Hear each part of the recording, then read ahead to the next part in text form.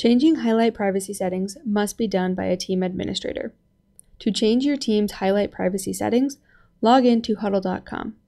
Hover over the Team tab and select Team Settings.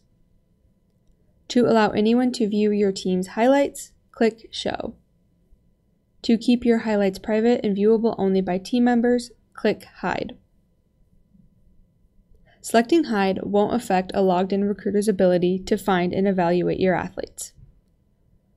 Verify the settings by selecting Show Highlights or Hide Highlights. You'll see a green banner letting you know the highlight privacy settings have been successfully updated. After changing your privacy settings, your highlight videos will need to re-render. The amount of time this could take depends on how many videos are on the team and athletes' accounts.